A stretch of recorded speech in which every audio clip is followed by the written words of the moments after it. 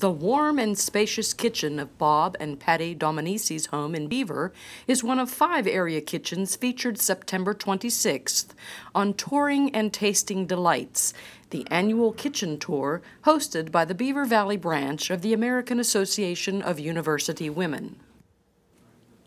A recent home renovation project at the Dominici home incorporated an addition to an existing kitchen that nearly doubles its size, featuring a 14-foot vaulted ceiling with skylight, contrasting cabinetry, crown molding with dental carving, and a stunning granite-topped central island, richly veined with striking color variations and contrast.